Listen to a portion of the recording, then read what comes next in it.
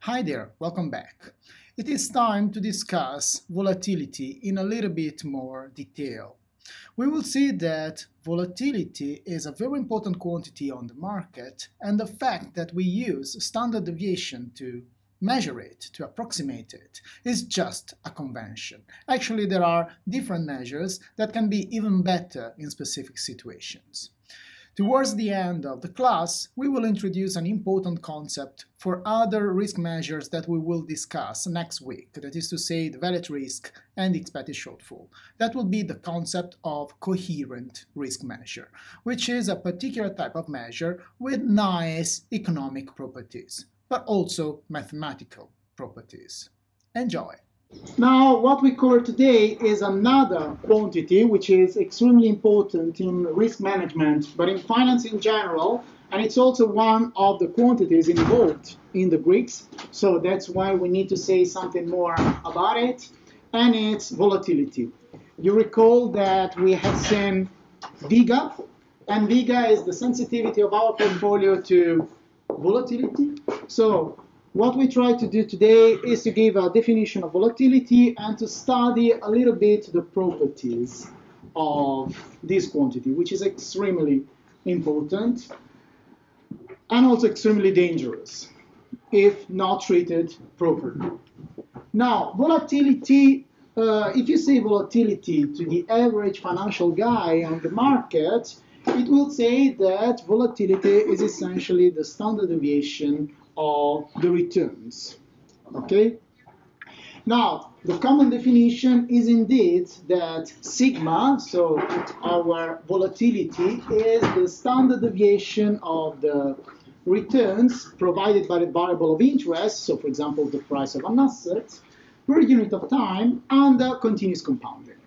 So, as I told you last time in this course, we essentially play with continuous compounding, so we assume everything to be continuous when we play with interest rates and how we compound capital and interest. And the unit of time will be depending on the type of quantity we are analyzing. So, for example, when we play with market risk, it will be most of the time daily variations, so the unit of time will be a day. It can also be the intraday, so it can be an hour, a minute, less than a minute, but we will not enter into that. That is high frequency stuff, so we don't cover that.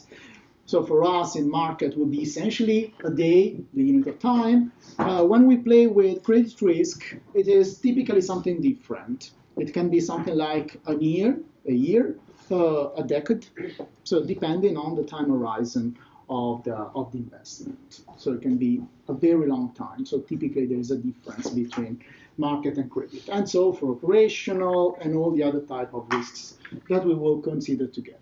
But what I want to stress, and I will say over and over again today, but also later on when we enter into market risk, is that this is nothing more than a convention that we should use until it makes sense.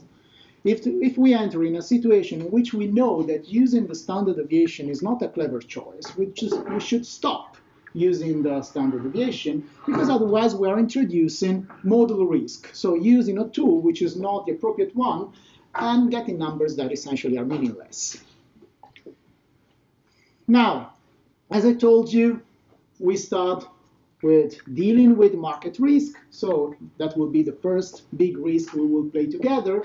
So let's say something about returns or daily returns again, for the fact that we are speaking about market. Now, I call SI the value of the quantity of interest. So for example, take SI to be the price of my assets at the end of day I, okay? I'm taking the closing price. I could say the starting price is not important. Here is just the end of the day. Now, the continuously compounded daily return on day I can be expressed in two ways. We can use the log returns and the percent returns. In log returns, we just take the log of SI over SI minus 1. So SI is today, SI minus 1 is yesterday. If I want to compute the percent returns, I will just take the difference between today and yesterday over yesterday. Okay? Now, what is important to stress, and already here there is a small component of model risk, is the following. If the market is in standard conditions, so everything is okay, there is no turbulence, there is no excessive volatility, there is nothing particularly bad happening or extremely good happening, huh? Because it can also be on the other side. If there is a lot of enthusiasm on the market, cannot still be a problem in a certain sense from the modeling point of view. If there is nothing like that, if the probability of a big jump up or down in the prices, for example, can be assumed to be zero or very close to zero, then essentially it's not important which one of the two definitions you use. You will get approximately the same value. If this is not the case, so for example, if you are in a situation of turbulence on the market, the two definitions will tend to diverge. So they will tend to give different values. And that's important. Because obviously, if my model relies on log returns and your model relies on the percent returns, we can see differences that can also be relatively important. And they are essentially due to the fact that we're using different units. Okay? So that's always very important to know which definition we are dealing with. Okay, let's assume that we want to compute the daily volatility. Okay, so I call sigma n the volatility in day n, and I want to estimate these from day n minus 1. Okay, so when I start day n, I get this estimate of the volatility on day n based on the information I have until day n minus 1. Now, what I do is the following. I define the variance. So since until now, for us, volatility is the standard deviation of the returns of the variable of interest. The standard deviation is nothing more than the square root of the variance. Okay? So I define the variance, sigma square n, and then I just set, to ease a little bit my equations, un to be the log returns. Okay? If un are the log returns, I can essentially compute the variance in the usual way. So as you all well know from computing the variance of a finite sample. Okay, so it would be 1 over n minus 1, where n is the last n days of observations, and m would be something that I can decide myself or something that is imposed by the regulator, but for us for the moment is just a parameter. So I just consider the last n day, and I take 1 over n minus 1, and then I take what? I take the sum of the squared distances of each observation, un minus I, where I goes from 1 to m, and their mean, which is u bar. Now, n minus 1, you remember from your basic courses in statistics, is essentially due to the fact that you are correcting for the small sample, okay, in order to have nice properties of your statistic. This is what we will call definition 1, okay? So in definition 1, we use log returns, and this is the way in which we compute the variance. Once we have that number, we take the square root. That will be the standard deviation. That will be our estimate of the volatility in day n. If instead of the log returns, I use the percent returns, now un represents the percent returns, and I make an assumption which is rather common, and we will say more about that later on, which is the fact that we assume the average to be 0. So if we take the percent return, we say that essentially that will be some sort of random variable characterized by a measure of variability, the standard deviation that for us is volatility, but the average is 0. So on average, we can expect the variation to be 0. If we do that, essentially, since the first moment is 0, so when you take the square of 0 is 0, the variance is now 1 over n minus 1, the sum of the squares. This is the finite sample. If you want the maximum likelihood estimator, you can ignore the n minus 1, just use m. When you have a large sample, when m is large, essentially, there is no particular difference in these two estimators without entering into the discussion about the properties of the estimators. This is what we call definition 2. Now, Let's consider a simple example. Imagine that we have the observation on the stock price of some asset at the end of each of the last 15 days. Okay? So these are 30.2, 32, 31.1, and so on until 29.9. Okay, so we see that there are some variations in this stock price. If we use the two approaches, definition 1 and definition 2, under definition 1, what we have is a daily volatility of 2.28. Under definition 2 is 2.24. They are close enough. Also consider that we are only playing with 15 observations, okay? So if you increase the number of observations, they will be closer, actually. They are close enough, but still they are not the same, okay? Even in this very simple example. And here we are essentially assuming that the market is in nice condition, nothing terrible happening. You see that there is no big jump in the value of the stock price, okay? It's just a matter of a few decimals, okay? If you introduce big jumps, so for example, take this 30.9 and make it 39, okay? You will see that the difference between the two definitions will increase, okay? Because again, we are dropping the idea that we are in standard market conditions. Okay, these are the two definitions. Now, let's start discussing some of the assumptions that are commonly made on the market when we play with volatility. The most common one, and at least in my humble opinion, one of the most dangerous one, is the following.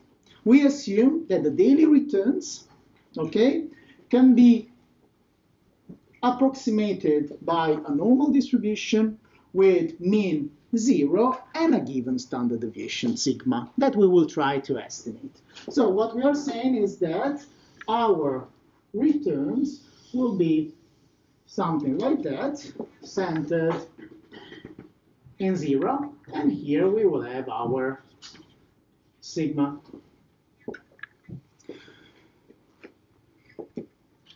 Moreover, we assume that the returns, so if I consider the daily returns and I consider the returns today, tomorrow, the day after tomorrow, 1 week from now, yesterday, the day before yesterday, and so on, they are IID.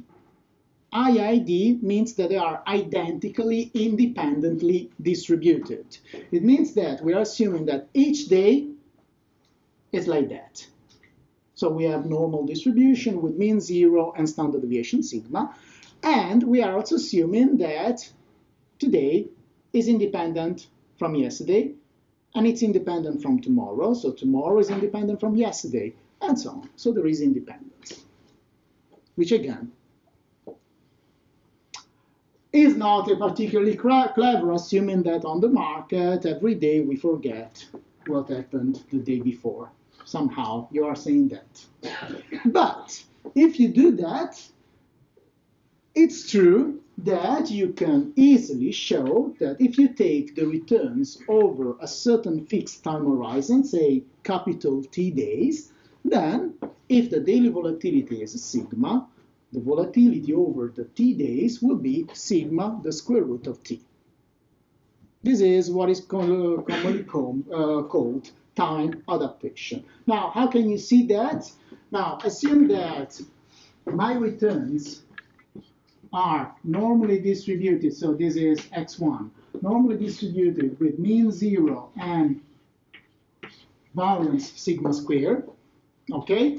Now, if I want to compute the variance of x1, what is that? It is just sigma squared, okay? So it's sigma squared. So if I want to compute the standard deviation of x1, it is what? It's the square root of sigma squared, which is sigma. Okay. A little bit pedantic, but now you will see why. Now assume that I have the second day, and the second day for me is x2, which I'm also assuming to be a normal with mean 0 and variance sigma squared the same. and they are independent, okay? So if you want to write that in mathematical terms, you're saying that x1 is independent from x2. Okay, now they are independent. What does it mean? It means that if now I consider the variance of x1 plus x2, what do I know? I know that the variance of the sum is equal to the sum of the variances plus 2 times the covariance and blah, blah, blah. But if they are independent, the covariance is 0. So in that particular case of independence, the variance of the sum is just the sum of the variances. So it would be the variance of the first one plus the variance of the second one. So this is 2 times sigma squared. Now, I want to compute the standard deviation of x1 plus x2. It will be the square root of 2 times sigma squared, which is what? It's sigma square root of 2. If I do for 3, it will be x1, x2, x3. 3 times sigma squared. If I take the square root is what? Sigma square root of 3. If I do that t times, it will be sigma square root of t. Because every time I'm just adding a sigma square and then I collect and I have the t coming out. Okay. First thing, it's very simple, okay? Nothing particularly complicated. And if this is true, you understand, but it is not true, but if it is true, you understand why on the market there is a saying that uncertainty, and uncertainty for us is measured by volatility. Again, also here there is a problem, because volatility is not necessarily the best measure of uncertainty. But if you assume that it works and so on, uncertainty increases with the square root of times. Okay? As simple as that. Now, what happens if this is true? So if volatility increases with the square root of time, then it's extremely simple to perform your computations, because assume that you have the daily volatility that you have estimated as you prefer. We will see a few techniques. We have already considered 2, okay? We can have a little bit more sophisticated techniques, but once I have the daily volatility, I can project by taking the square root of the time horizon I want to consider.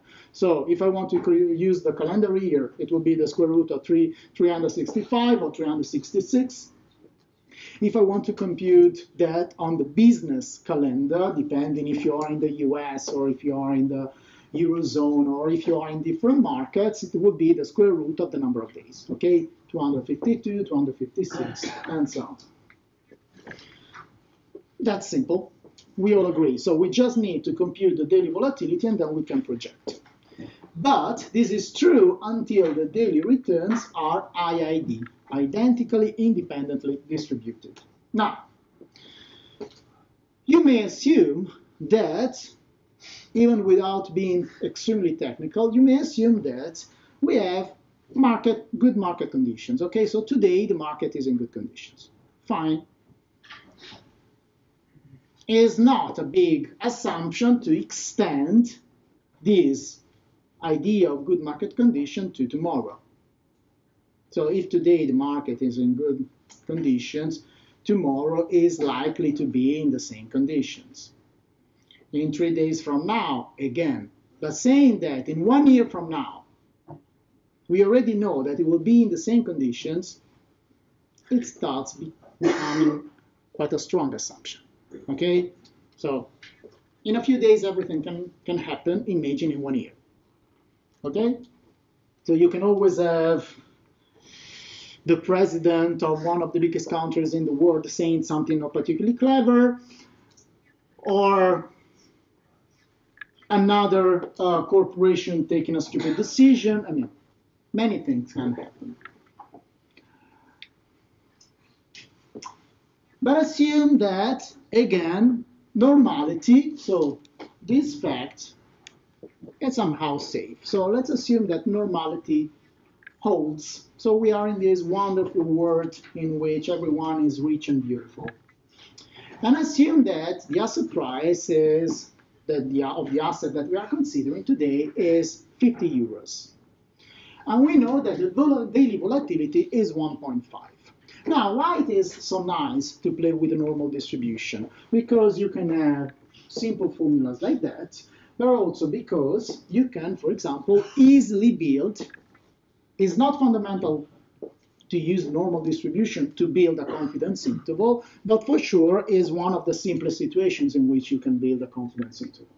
So what you have, if you assume that the daily changes are normally distributed and independent, so again, they are IID, you can build easily a confidence interval. You remember from your courses in statistics that, for example, if I want to build a 95% confidence interval, what can I do? I can take the value that I observe, 50, plus minus 1.96, which is the quantile of a standard normal, such that 2.5 on the right, 2.5% on the left. And I multiply by what? By the standard deviation. Now, the daily volatility there is expressed as a percentage, 1.5%. What we have to do is to transform this percentage to absolute terms. So the 1.5% of what? Of 50. So 1.96 times 50 times 0.015. I do that, and you will see that you have this confidence interval that tells me that if the world follows what I believe, I have a 95% confidence interval that the variation I will observe will be between 48.53 and 51.47. Again, it's convenient.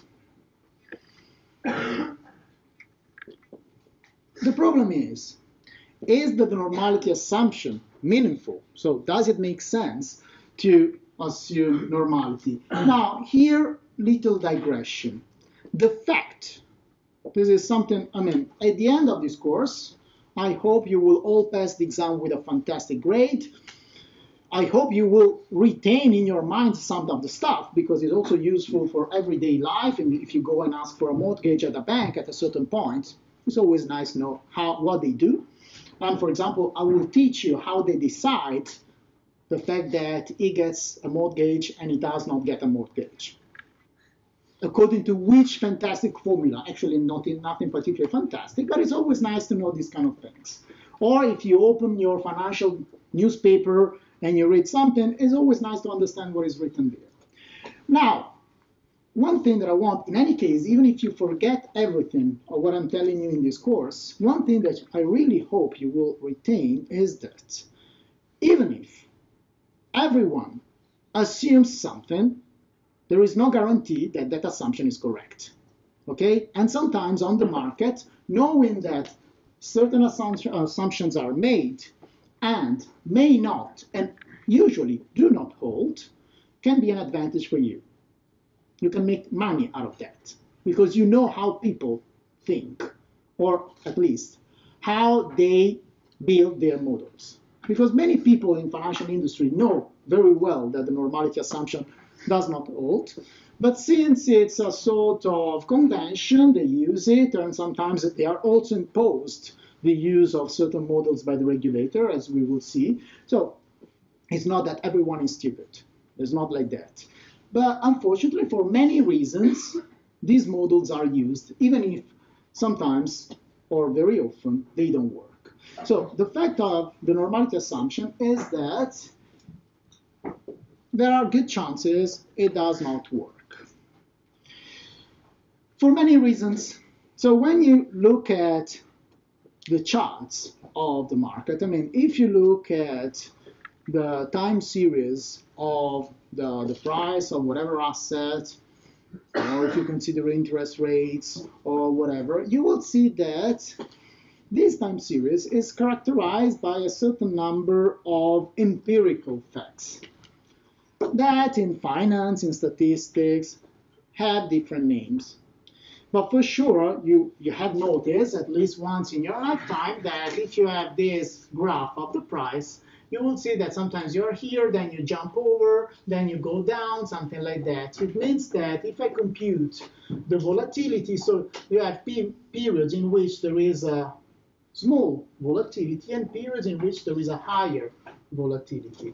So that if I plot the volatility, I will see something like this and then something like, okay, I'm over exaggerating, so everyone can see that. But the idea is the following. So there are periods of low volatility and periods of high volatility that tend to cluster. This is what we call volatility clustering. So you observe periods in which there are relatively small variations, periods of a lot of variations. But why? Because it can be, for example, a period of crisis when everyone is trying to sell, or it can be a period of extreme growth in which everyone is buying. Think of what happened, for example, with Bitcoin and the point in which at a certain point it was just rocketing, and then bam. Okay? If you were considering the volatility when it was just rocketing, it was quite high. Why? Because there are a lot of transactions, there are a lot of happiness, most of the time not very rational, but still, when there is a lot of happiness and a lot of sadness on the market, you see these kind of things. Other things that we will consider together are fat-tailed distributions. So we might assume that the distribution is a normal, and in reality, the real distribution is fat-tailed. Fat-tailed means that the tail, the right and the left, are fatter, so bigger here. So they assign a larger mass to large profits and large losses, large returns and large negative returns, okay? And also in that situation, for example, I will try to show you that there are situations in which using the standard deviation as a measure of volatility is not safe for a simple reason. Theoretically, it does not exist. What does it mean that it does not exist? If the true distribution is the pink one and not the white one, it might happen that I'm computing the volatility in my sample, and since I have a finite number of observations, I will always be able to compute a number, but the phenomenon behind is so erratic that a few observations that can completely destroy the number that I have observed. A very simple example, but then we will be a little bit more technical later in the course, is the following. Assume that we are computing the average income in this classroom, okay? So I start from him, I ask him, what's your income? Number. Then I ask him, I ask her, and so on. And every time I compute the average, at a certain point I will have the average of the entire classroom, okay? A number, whatever. You agree with me that if some of your colleagues from the next classroom enters, the value will be recomputed. Obviously, we have an extra observation, but we can assume that the value will be more or less similar to the value that we have already computed, since we are already above 50, 60 people here. Okay? But what happens if the guy entering is not your friend next door, but it's Jeff Bezos? Then the number that we have computed is totally useless, because it will jump from a few thousand euros to million, okay? Just because of one observation. This is what typically you can observe under fat tails. It means that there is a maybe small, but not zero probability of very large losses, very large profits. And once one of these observations appears in your sample, the number that you have computed is useless. So it's just one, and you can throw everything away. Under normality, that cannot happen. In reality, we know that that happens. Okay? I will show you that under normality, we can assume, for example, a 2 sigma event, or a 3 sigma event, or a 4 sigma event. What is a 3 sigma event? It's an event which is 3 standard deviation, 3 sigmas from the mean. Okay? So 3 sigma event will be something like here, let's say. If this is sigma, 1, 2, 3 would be somewhere here. Okay? Under the normal distribution, a 3 sigma event is something that you can essentially ignore. The probability of that is very, very small. It's not zero, but it's very, very small. In reality, we will see that a 3 sigma event, while under the normal distribution, it's something that you could expect every 2-3 years, on the markets, you see that every few months. Okay? So there is a difference between expecting a loss every 3 years and every 3 months. Sometimes we use normality. Sometimes it makes sense. It makes sense because assuming it is balanced by the fact that we can simplify a lot of our computation, so we can have quick results and quick computations, but it only makes sense if you have a short time horizon. So a few days can be relatively safe to assume normality. Long time horizons, no. As I'm writing there, it's like believing in horoscopes. You can do that, you're totally free to do that. Good chances you are wrong, okay? What happens if we are, for example, in the situation of effective distributions in which we know theoretically that the standard deviation is not an appropriate measure of volatility? You can use other tools. There are many. The MED can be the mean absolute deviation, sometimes the median absolute deviation. Indices of variability like the Gini index, like the Pietra index, there are measures, okay? And these measures that we will not use in this course, nonetheless exist, and they can be used. So later on, if you will go on into your study of risk management, that one day you will work in a risk management department, knowing that there are alternatives is always nice. Now, let's see a little bit more technical topics. Nothing particularly scary, but let's take one of the two definitions, definition 2, okay? But you can use definition 1, just to be consistent from now on. Now, what we have seen that under definition 2, which is the definition that relies on the percent returns, the variance, sigma square n, can be computed in that way. Okay, so it was this equation without the alpha.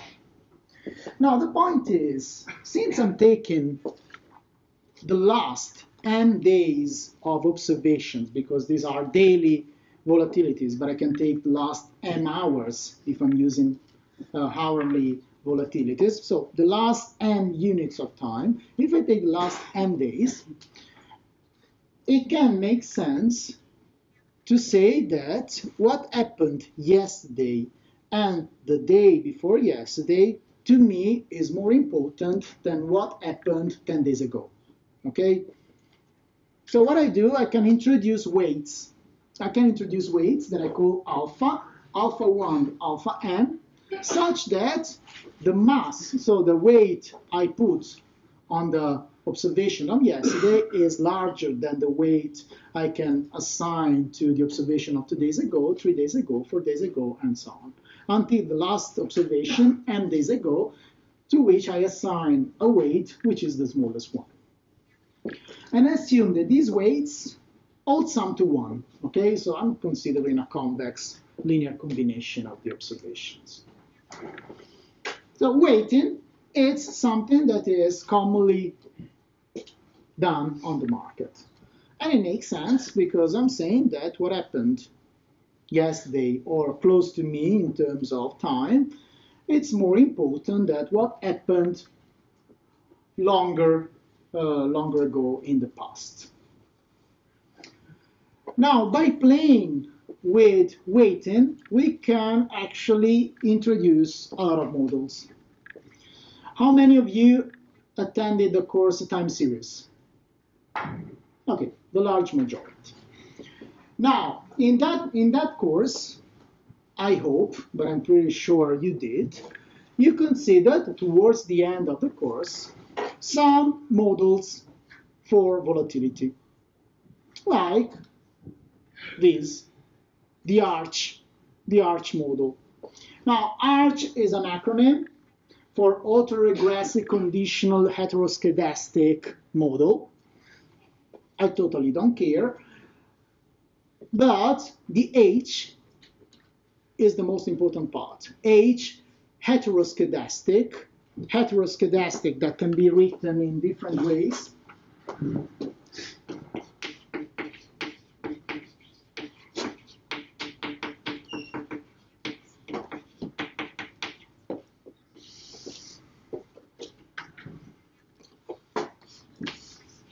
Hetero, different, scedastic, variability. Heteroscedastic means that the variability changes. If you consider homoscedastic, you're assuming that volatility is constant, does not change. It's 3, okay? It's a normal with volatility 3.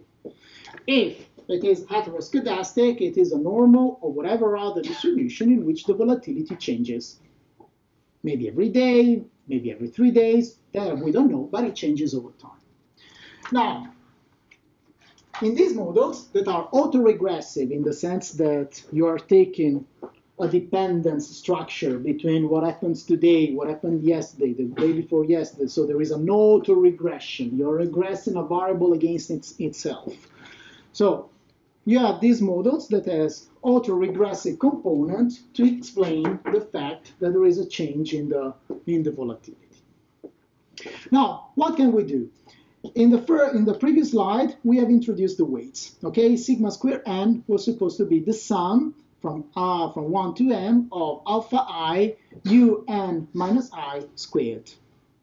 Now, I introduce another term that I call gamma VL, where VL is a number that I call long-run variance.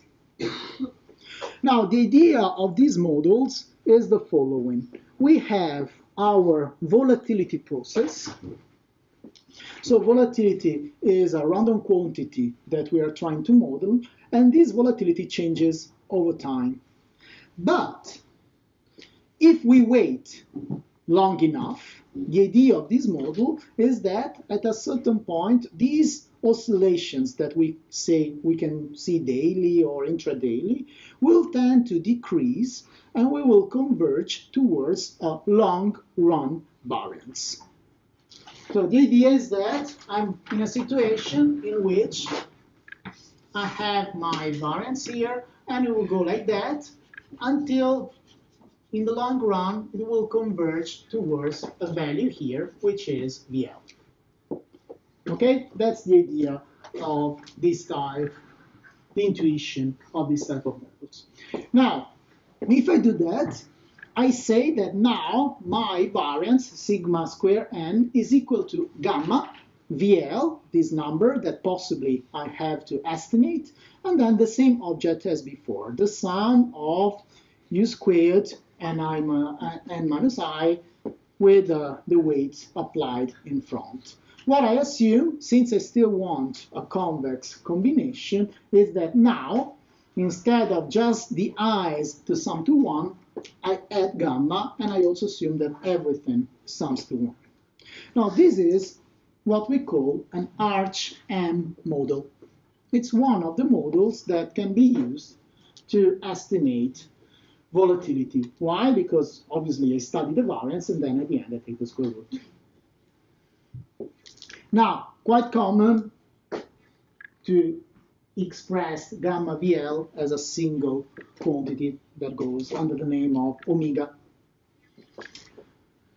Now, these models can be studied, estimated statistically. We will not do that. But what we can do is to introduce a model that in principle generalizes these models, the ARCH. This model goes under the name of GARCH, where the G stands for generalized, so generalized autoregressive conditional heteroscedastic model. And if you start saying, okay, this is already very long, there are much more complicated models, And at a certain point, the problem is not estimating the model, but recalling the name of the acronym, because it's extremely long. But if you want to generalize that, you can introduce the GARCH. Now, the GARCH is a rather subtle topic in the sense that it can be safely introduced. It's not particularly difficult to understand that, but if you want to master GARCH models, then it's not at all trivial. The only type of GARCH model that we will consider, and very briefly, is the GARCH 1-1. Now, you remember I told you that this is an Arch M model. M stands for the number of days I'm considering, okay? If I say that my volatility depends on the last 10 days, that will be an Arch 10. If I say that the volatility depends on the last 2 days, it will be an Arch 2. In a GARCH 1-1, I'm just saying that all that matters for me is what happened yesterday. Okay, just one leg in the past. And this is how the model is defined. So I say that my sigma square n is equal to gamma VL, and this is totally in line with what we have seen in the Arch model, alpha, and then since there is only one, alpha 1, we call it alpha, alpha un minus 1 squared, and again, this is totally consistent with an Arch 1 model, but I add, and that's why it is generalized, a new term. I add beta sigma square n minus 1. So what I'm saying is that the value of the variance today and then of the volatility, because I will take the square root, is what? Is a function of a long-run trend, the long-run variance. What happened on the returns yesterday, which is the U component, but also really the value of the variance yesterday. Okay, so the volatility today is a function of a long-run component, what happened to the returns yesterday, and the value of the volatility yesterday. These three parameters, gamma, alpha, and beta, sum to 1 again. So I know that alpha plus gamma plus beta is equal to 1. Now, in time series, if you attended the course, you know a little bit more about that. For me, what is just sufficient is that you recall this formula. By the way, little digression, and then we stop for the break. For the exam, okay, try to understand how they come out. So here, the idea is that we started by adding weights, because we thought that adding weights makes sense, and that makes sense.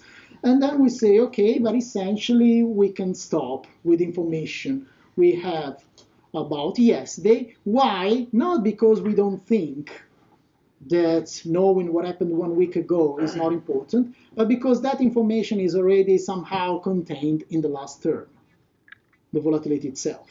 So we are keeping memory of that one day to the other. Okay, so we can stop for the break.